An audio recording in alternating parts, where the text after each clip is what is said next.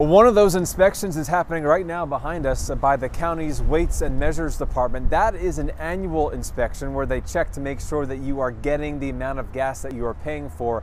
Part of that inspection has always included opening up these machines to check the card readers, the credit card readers, to see and make sure that it hasn't been manipulated in any way, especially when it comes to these skimmers. The new initiative is that starting tomorrow, the Weights and Measures team will be doing more spot checks of these card readers at various gas stations across Cumberland County to make sure that if there are any skimmers on them, that they are detected. This new policy will help us to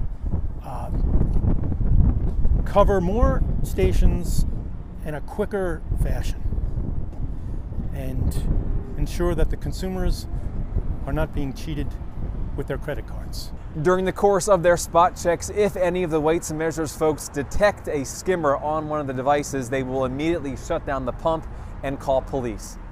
In Carlisle, I'm Matt Barquero, News 8.